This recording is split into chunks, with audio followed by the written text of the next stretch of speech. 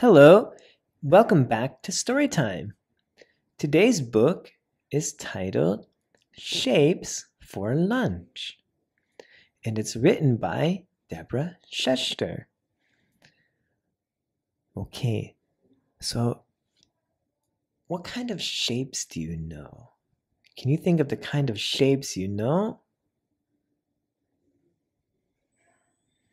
Do you know triangle,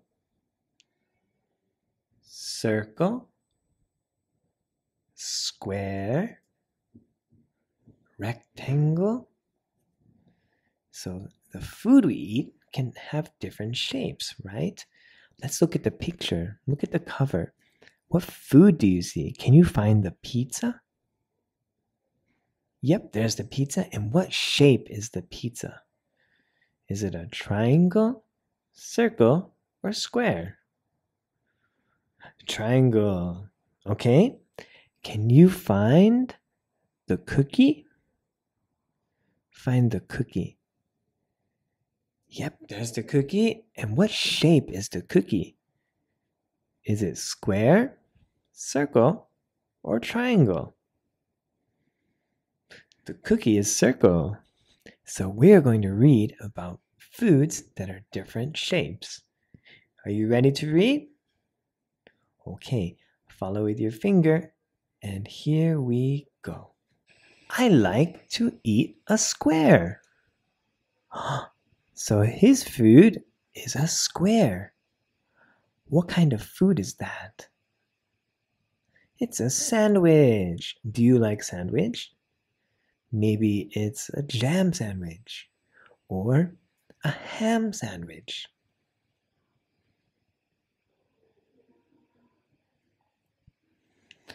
I like to eat a triangle. So what kind of food is she eating? That is a triangle. Pizza. Yeah, do you like pizza? I really like pizza. Yeah, so she has pizza, the triangle pizza. I like to eat an oval. So what is that food she's eating? The oval food. Grapes. Good job. So she's eating the red or purple grapes. And they are oval. So it's almost like a circle, but it's a little longer. I like to eat a rectangle. So he has two rectangles. And this is a cracker, kind of like a cookie. So it is a rectangle.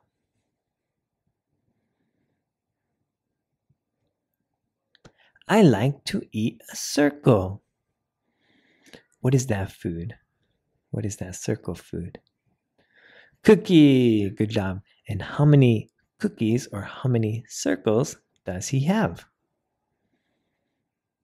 Two. He has two cookies or he has two circles.